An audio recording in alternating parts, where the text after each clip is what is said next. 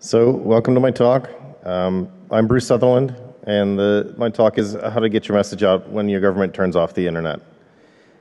This was inspired by the events in the Middle East earlier this year and seem to be continuing, where basically in Egypt, the government decided they're not going to completely turn off the internet, but they're going to block the DNS servers, which for all intents and purposes disabled it for the people that wanted to use it.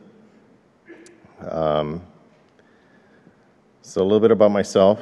Been in the information systems field for 20 plus years, and designed and implemented networks since ArcNet was standard. And I wanted to see a show of hands because I can't really see anything up here. Anyway, it was a long time ago, early 80s. And I've been writing code professionally for 15 plus years, everything from Visual Basic to C to Python, Perl, PHP, you name it. Been a licensed ham operator for 8 plus years, and really enjoy that. And I prefer Unix type operating systems over Microsoft anything for obvious reasons.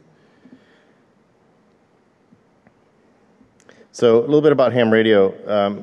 It's old tech, basically, and typically to get the distance out of ham radio, you need 2 pretty skilled operators on either end with good setups, high power, good receivers, good transmitters, good antennas.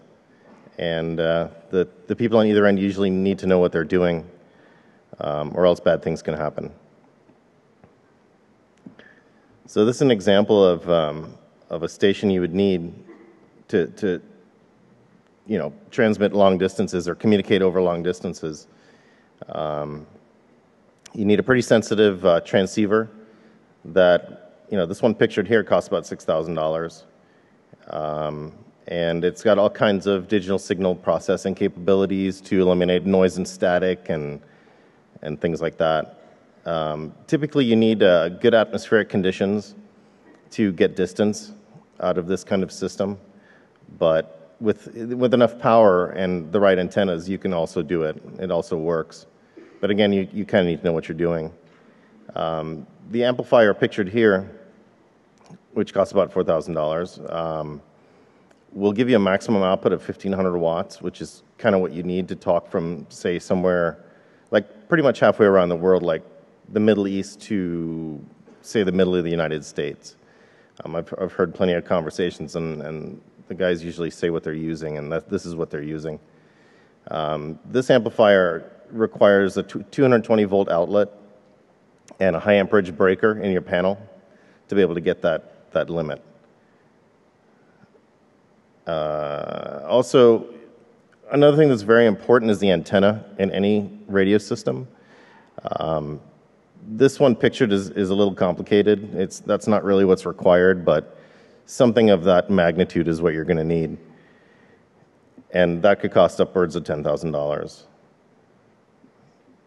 So, like I said before, you kind of need to know what you're doing with this, because you could, if you don't know what you're doing and do something wrong, you could disrupt communications of other services, commercial services, things like that, and or electrocute yourself, cook your eyeballs, which is actually in the ham radio license manual, and or annoy your neighbors, at the very least. So the equipment we're going to use to do this operation consists of a small handheld radio with an output of about 5 watts of power. Doesn't sound like a lot, but that's really all we need to do what we're going to do. And a small handheld antenna.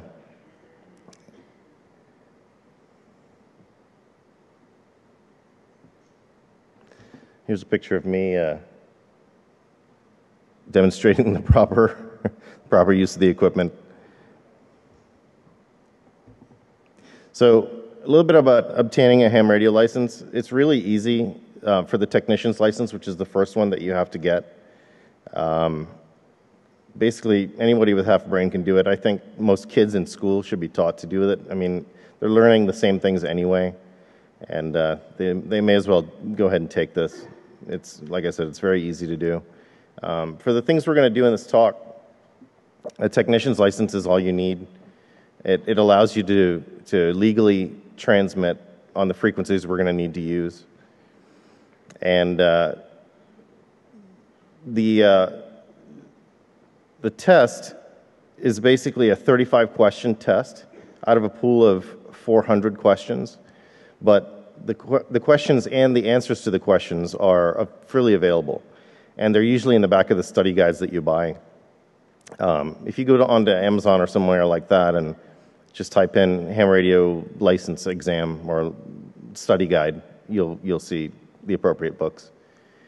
And that's the recommended method to actually learn the material, study from it, things like that. You can memorize the test by going to websites where you can basically, they'll ask you questions over and over and over until you get them right. So you're basically memorizing the test. And they'll present all 400 in that pool to you. So once you get ready to take that, you can go to the ARRL.org website, and that'll give you times and locations for the test. And I recommend that before you go to take this test, contact the location first, because sometimes they'll be listed, but they won't be doing it at that time for some reason. So that's a good idea. Now, once you take your test and pass it, the paperwork has to be submitted to the FCC because they have to assign you a call sign. And once that is submitted, it takes about 2 weeks from what I remember. And then what they're going to do is they're going to post it up on their website, up on their database there. And once it's in there, you can start transmitting. You're good to go. You will get a paper certificate or a license that you need to post in your station and stuff like that, but you don't have to wait for that to come in to start using it. So the technology that we're going to use for this is going to be in the VHF band, which is 144 megahertz, between 144 and 148 megahertz. And we're going to use a system called Automatic Packet Reporting System, or APRS. And what it is basically is a digital system that is transported over AX.25 protocol, which is it's amateur radio version of X.25 protocol. Runs at about 1200 baud and is good for the short messages we're going to be sending. APRS only has, I think, 3 or 4 different types of packets that can be sent, one of which is a beacon and one of which is a message. And the message is what we're concerned about because that's what we're going to be transmitting our message in. The antenna that I showed in the previous slide is not really necessary, but it's a good idea to have that. You'll get more range out of it. You'll have more time to send your message if you use that kind of antenna, but it's not 100% required. You could use the whip that comes with the radio itself. And let's see here. And then the other thing we're going to use is an amateur radio satellite to do this job. Reason being because basically when satellites are orbiting, depending on what their altitude is, they have a really large footprint. And the one we're going to primarily be using is the International Space Station, which is a 2,500-mile footprint. So if you're talking about somewhere in the Middle East, there's plenty of countries in range, you know, from the hotspot to somewhere that's not in a hotspot. So a little bit about APRS. It was developed in the late 80s by Bob Berninga. He works at the Naval Academy in Annapolis, Maryland. It was first developed on an Apple II computer and later on an IBM PC when it came out.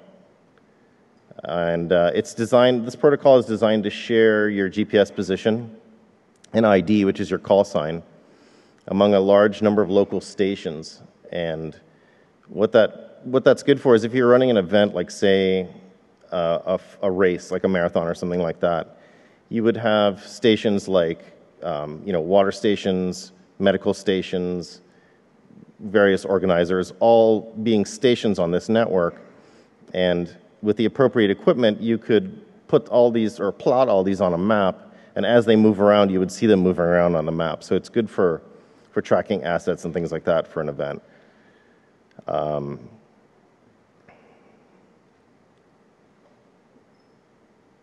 So the other thing that's necessary is what's called a digipeater, which is basically a repeater station that reads in all the, or listens for all the traffic and then repeats it back out. And these are usually located up on a tower somewhere or on a mountain.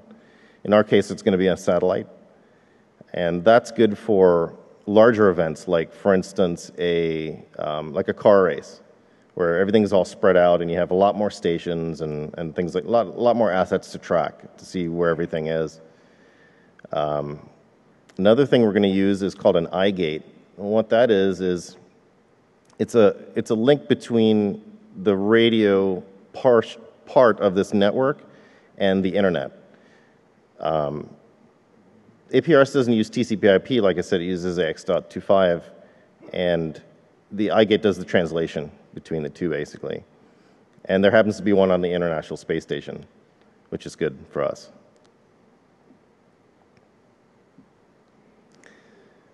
So, other necessary infrastructure, Twitter. If you remember back in Egypt, everybody was trying to send messages out to Twitter and Facebook. And that seemed to be the main outlet for information coming out of that region, to the point where the U.S. government asked Twitter to not perform service on their systems, so that this information could keep flowing. So basically, what we're going to do is we're going to be sending a message from a ham radio to Twitter directly. And of course, that requires an iGate, like I just explained, in another country, obviously a country where you're not being affected or your internet's not being shut down. And I'll show you some graphics about, over the Middle East, where within that 2,500-mile radius or distance, there are a lot of countries. If you look at Tripoli in Libya, or any of the cities in Egypt, right across the Mediterranean, are a lot of other countries that, are democratic countries, basically, and typically this is not going to happen. And there are a lot of iGates over there as well. And so when I was preparing this talk, I went looking for APRS to Twitter gateways, and I found two, but neither of them worked. They had websites and everything explaining what to do, but I couldn't get them to work at all. So basically I wrote my own. And you can read about that at hamradiotweets.com. Also, the Twitter account is hamradiotweets, at hamradiotweets. So here's a graphic showing the system, a basic layout of the system, where you have the handheld radio transmitting your message up to the satellite. The satellite then turns around and repeats it back to Earth in that 2,500-mile area, and is usually picked up by an iGate or digipeater combination. And once the iGate gets it, it goes on onto the internet, where my gateway listens out for that message and sends it to Twitter, to that account on Twitter.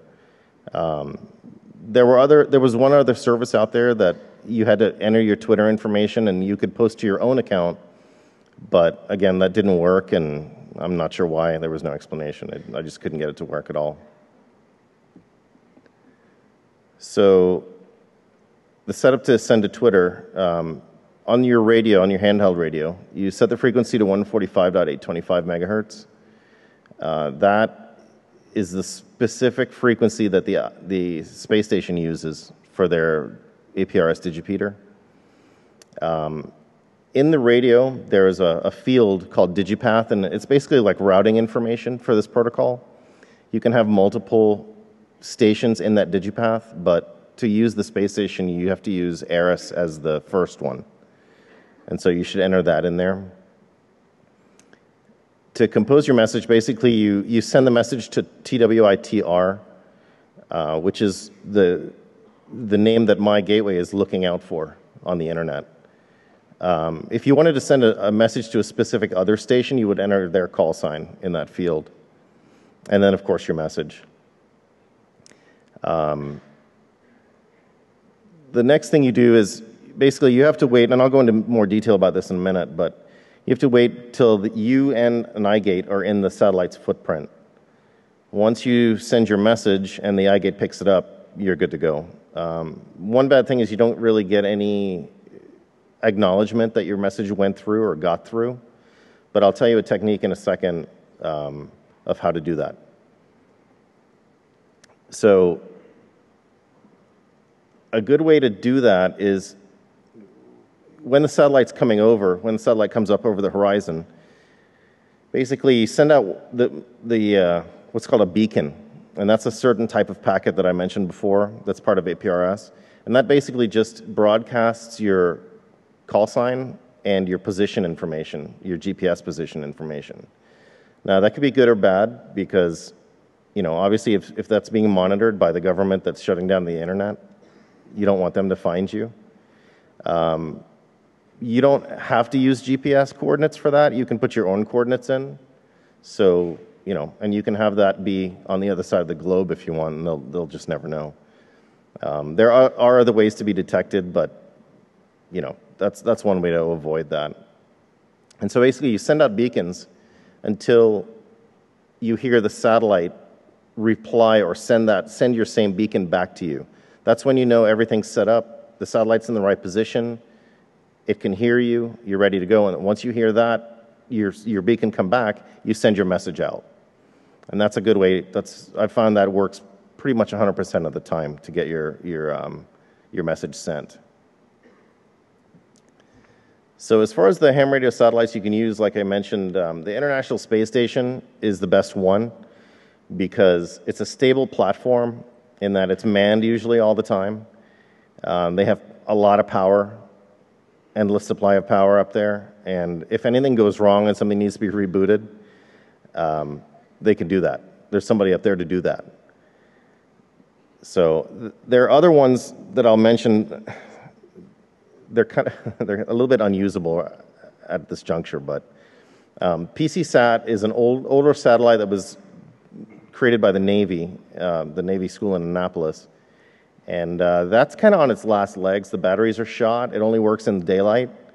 It doesn't have a lot of power to transmit with, and so you have to have things really set up correctly, have your antenna pointed directly at that thing to get it to work. I've tried it maybe 30 times and only got it to work twice. So it's really not usable, but I figured I'd mention it because basically that's one of the only other satellites up there that does this job.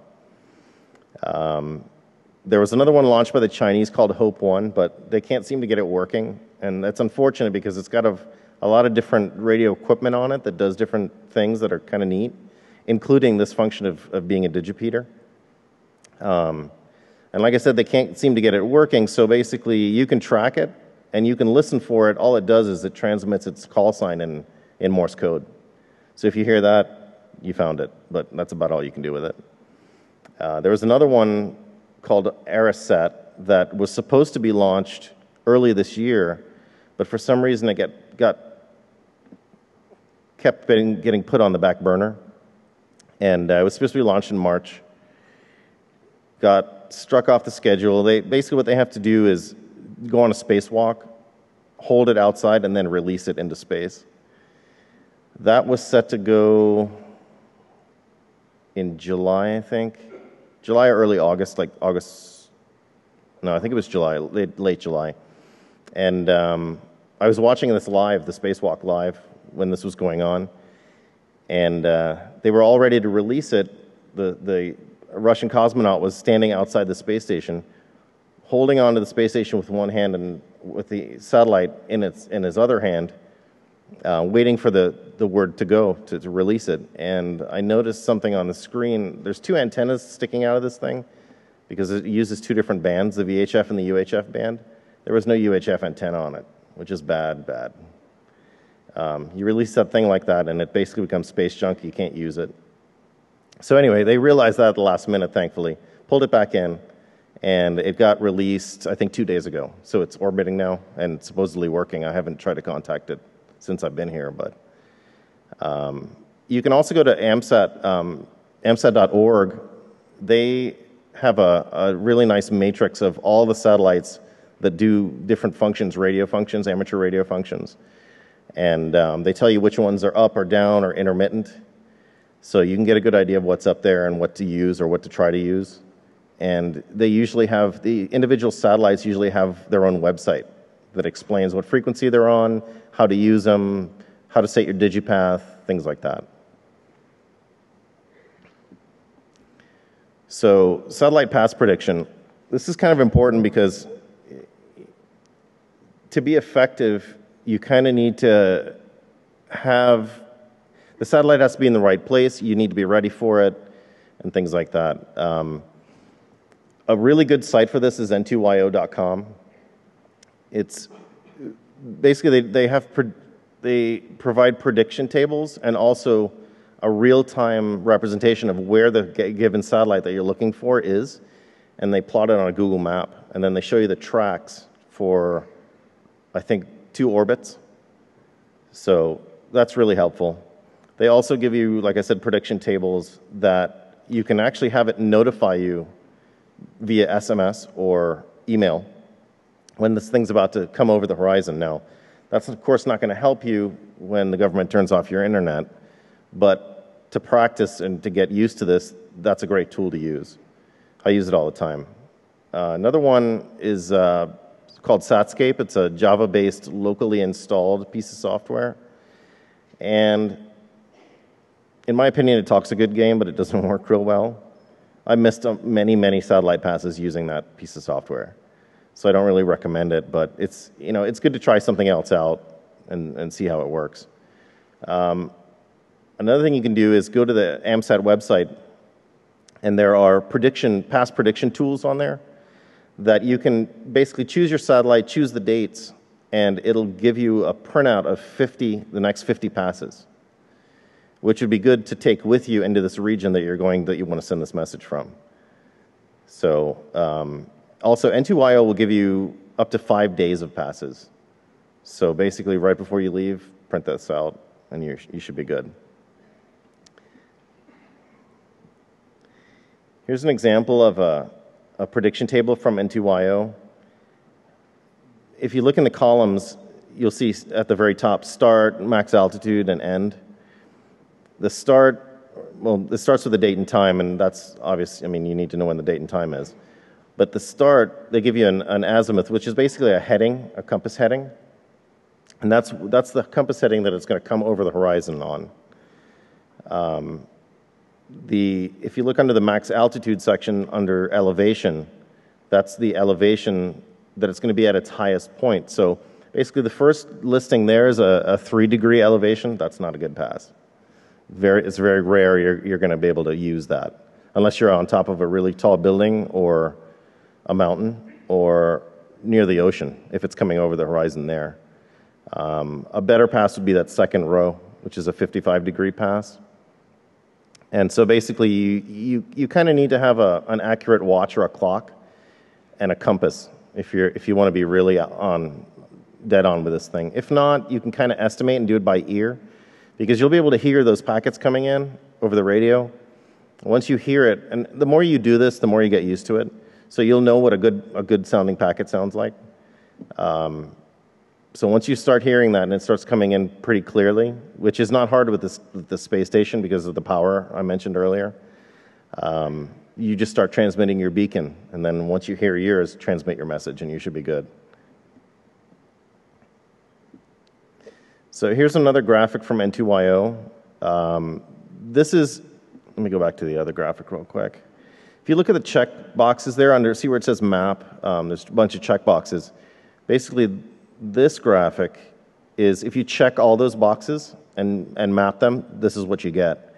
And you'll see that circle, the footprint of the satellite. I have it centered over Las Vegas right now, so you can kind of see what kind of range you'll get. The flat part up at the top of the circle is because of the curvature of the Earth, in case you're wondering. But you'll see the range. I mean, you can get up into Canada with this. In fact, I'm from Florida, Central Florida, and I routinely get packets coming in from Canada, Mexico, Cuba even, from Florida. So some use cases. We'll start with Libya, go to Egypt, and then the USA, Syria and the USA. USA was kind of that's an example of a USA use case. So the problem with that is in Mexico, there are not a lot of eye gates. I think there's 2 that I found. And you'll see a graphic later on with another website where you can actually track and locate stations using APRS, and that's actually pretty neat to see, especially as in Greece, there's a lot of islands around Greece, and so a lot of ferries going around. All those ferries and watercraft of a certain size are required to use APRS for tracking. So it's kind of neat to see that. But anyway, to go on with the United States use case, Mexico, like I found 2 eye gates there. Your best bet's probably like Vancouver area up in British Columbia there. And that's assuming that the entire United States is off the internet, which I don't know what will have to happen for that to take place, but you never know. So here's Libya. The center there is over Tripoli, and you can see how many countries, if you look up north, you can see how many countries are covered either partially or entirely by this footprint. And countries like Spain, France, Turkey, Greece, they all have tons and tons of eye gates. So you have plenty of opportunity to use this kind of system from this area. Libya typically doesn't have a lot of population. Most of it's on the coast, I think two or three major cities. The rest of it's desert, so there's really nothing there, and really there's nothing down into Africa either. So your best case is the northern Western European countries. So just off the coast of Libya is the island of Malta, and there's actually an eye gate on Malta, one eye gate. But north of that is Italy, and there are a ton of eye gates there. Another thing you'll see too, you'll notice, if you look on the piece of Italy that's protruding from the top there, you'll see a couple of circles, blue circles with WX in them. Those are weather stations. A lot of weather stations are also on the APRS network, which is another neat feature. You could, using this website where this graphic is coming from, it's on the bottom there, aprs.fi. This is the website that you use to track all the stations worldwide. Anywhere there are APRS and APRS stations that get routed onto the internet, you'll see it on this website in real time. So as far as the weather stations go, you can click on those blue circles and get real-time weather anywhere in the world. Another neat thing is too, when the earthquakes were happening in Japan, the Japanese have a lot of earthquake sensors off the coast for obvious reasons. Those are all APRS enabled.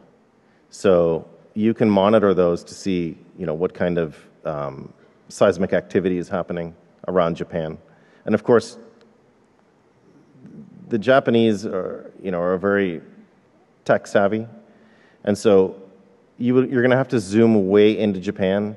Otherwise, the number of APRS stations, it just blocks out the entire country. It's crazy.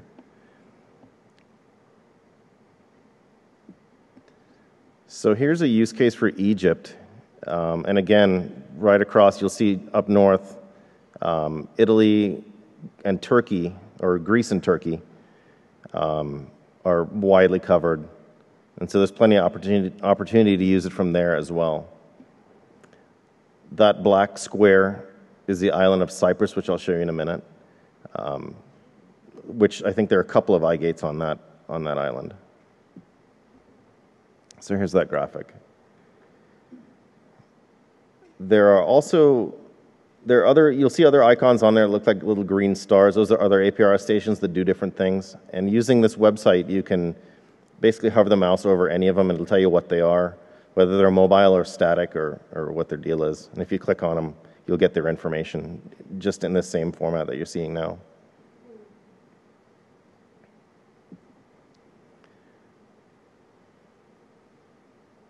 So again, this is an Egyptian use case. This is Greece you're looking at, and Greece has a lot of different APRS stations, both sea-based and land-based, that do all kinds of different things.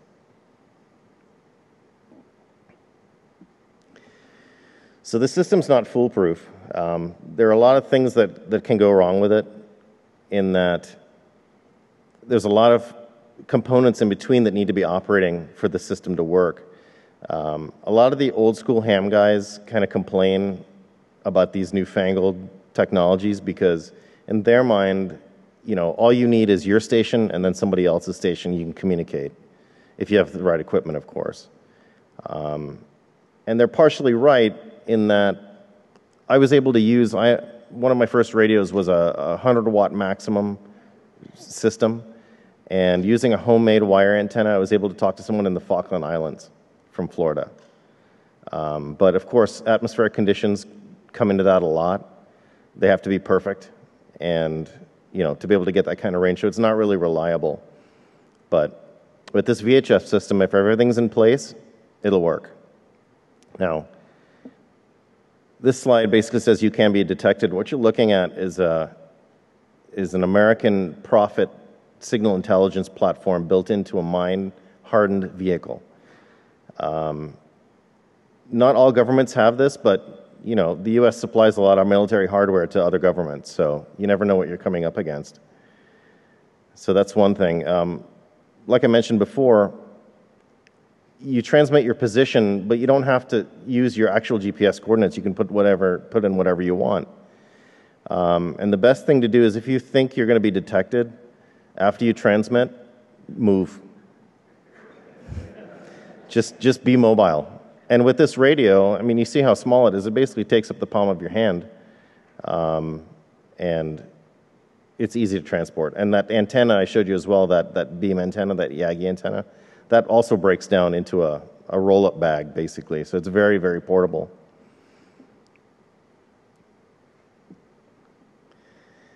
So the next thing is you can be jammed.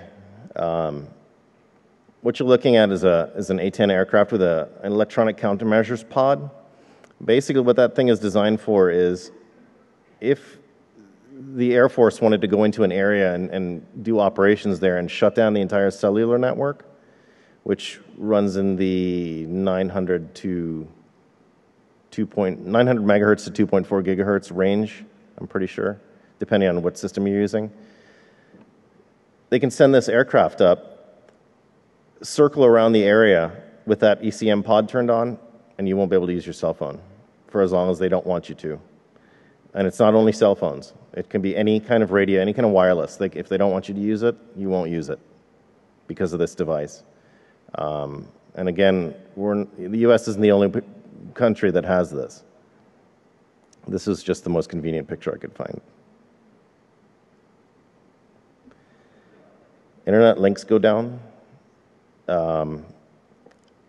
Hopefully, in the countries with the I-gates, there are so many of them that one internet link going down is not going to affect you.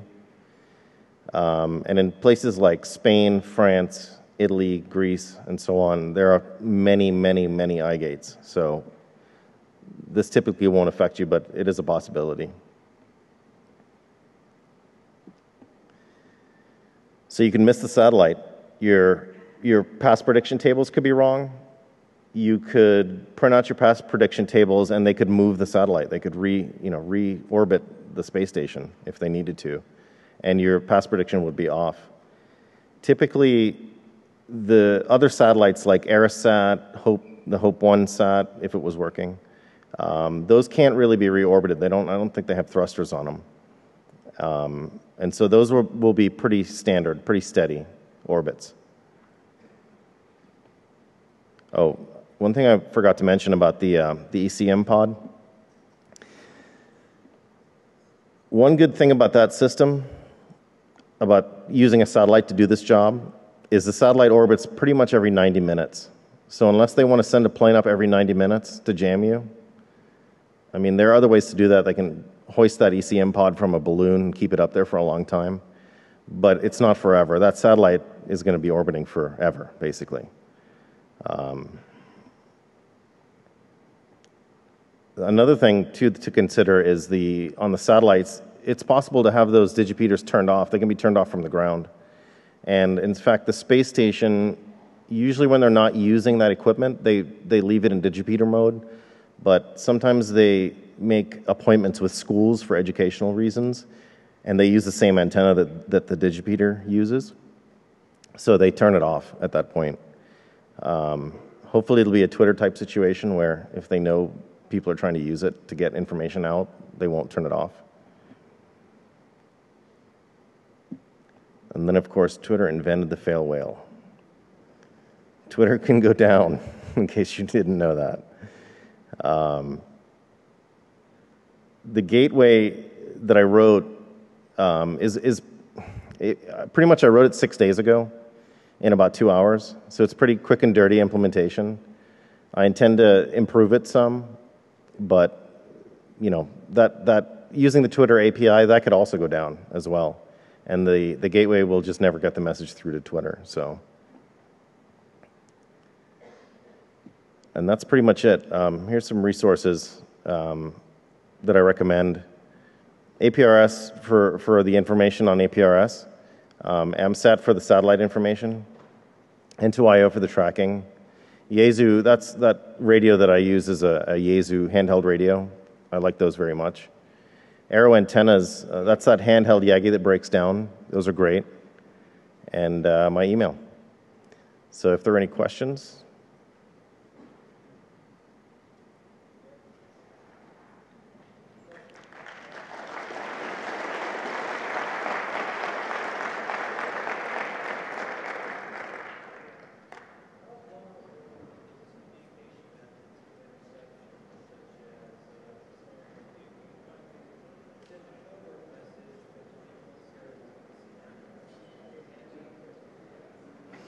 Okay, the question was, how vulnerable is this system to interception and about the use of encryption? Well, first of all, not that this would come into effect, but per FCC guidelines, you're not supposed to encrypt any amateur radio traffic. The only thing that's allowed to be encrypted is when you're sending commands to an amateur radio satellite. Those can be encrypted legally. So your message can be detected and the message can be seen, but after it gets out, it's out. So, I mean, I guess you could encode it somehow, but typically these radios don't have that feature. There are other setups that you can use that are not so portable, where you have a receiver transmitter radio and then a computer attached to it that either uses the sound card as a modem. You could theoretically encrypt that. Although you won't find that option in any software because it's really not allowed. So you'd have to kind of write your own. Saw another question over here somewhere.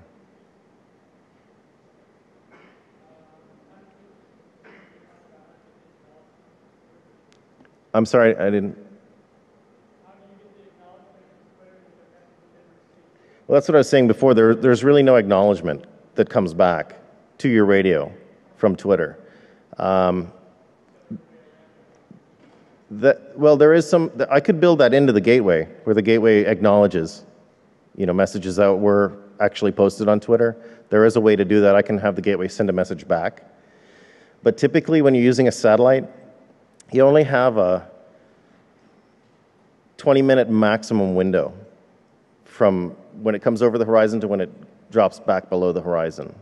And that's on a really good pass, like a 90-degree pass where it's right over, directly over, which is not very often. So, anyone else? Mm-hmm.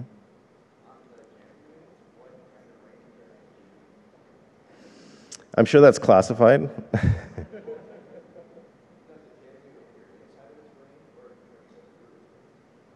No, you'd have to be within its range. Say that again. If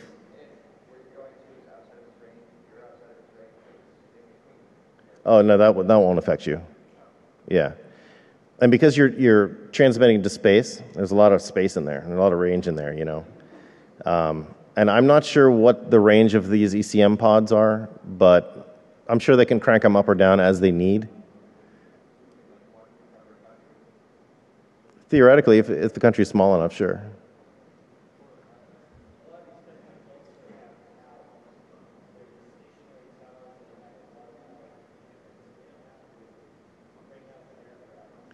You mean to be able to jam? That's true. Yeah, that could happen as well. But I guess this would have to be a big threat. Like a lot of people would have to be using this for the government to try and, put up a stationary jamming station in their own country. I'm sure the citizens wouldn't like that either. So, anyone else? Uh-huh.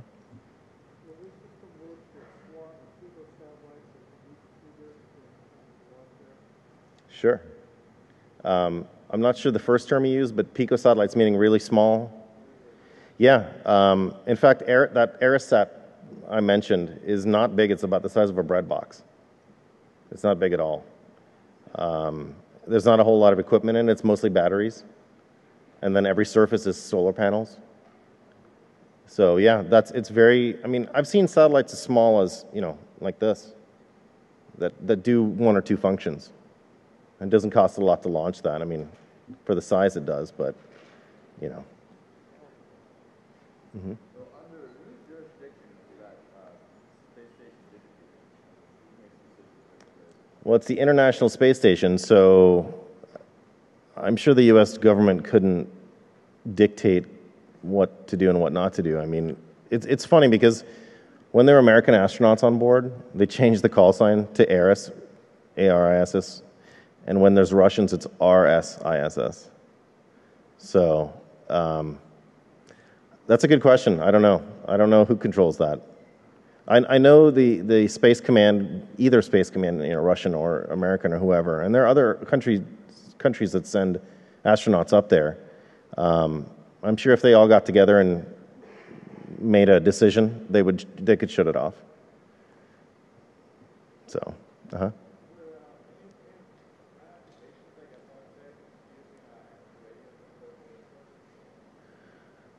Political discourse meaning to organize an uprising, for instance? Is that what you're asking? The question was, are there any ramifications for using amateur radio to promote political discourse, correct? There's something like that in the rules. Basically, the only rule is they say you can't conduct business over amateur radio. And I'm sure, what's that?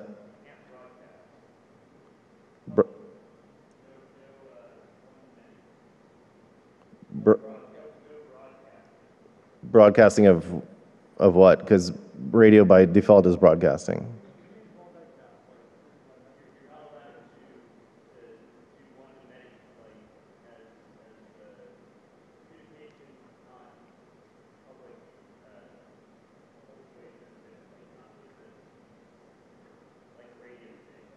Oh, no, that's correct. You can't play stuff like music and things like that, news. Typically, no, you can't.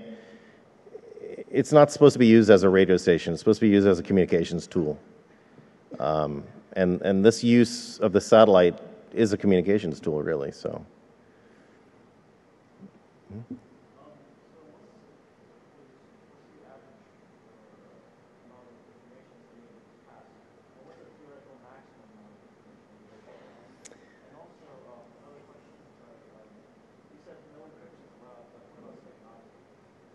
What about?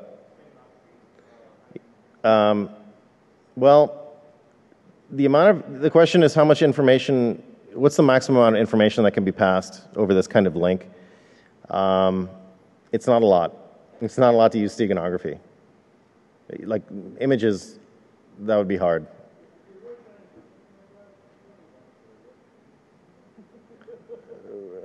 Well, there is a mode in amateur radio called slow scan TV, which is used for sending pictures. And some of these newer microsatellites that go up have that capability. So theoretically, you could do that, but it's not really designed for that kind of use. So slow scan TV typically is used on if you're transmitting terrestrial, where you have two stations and a computer, on both ends, obviously, one to send, one to receive. You could do something like that, sure. And I don't know that anybody would know that you're doing that. So theoretically, you could do that.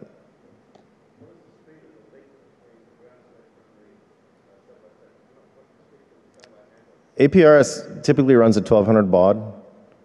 I've seen it at 9600, but that's kind of pushing it. So it's really used for short text messages. So that's the best.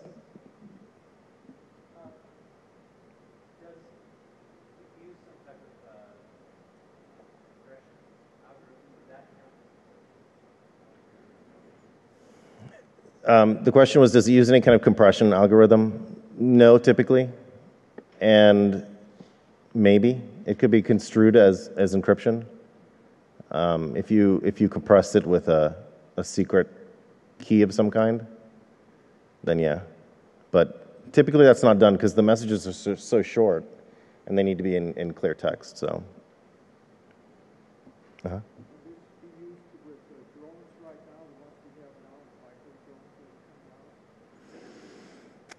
Meaning, can you have a digipeater on a drone? Theoretically, yeah.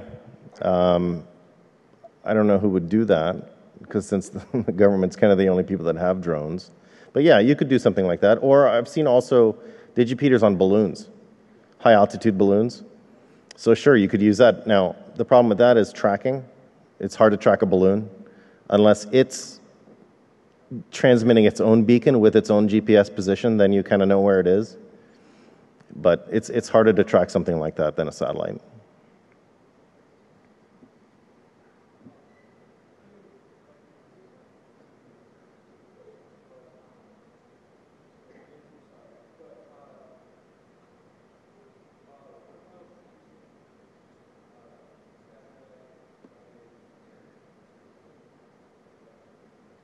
Sure, you could do that.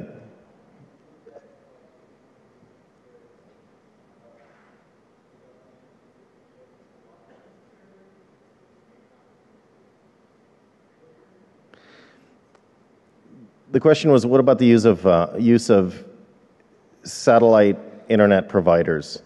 And the answer is yes, you could do that, but you could also be jammed as well with the same ECM situation. For a limited time, obviously, because those satellites are actually stationary. They sit above the equator typically and cover, half the globe. They're also higher altitude, so their footprint is a lot bigger. Anyone else? All right, thanks very much.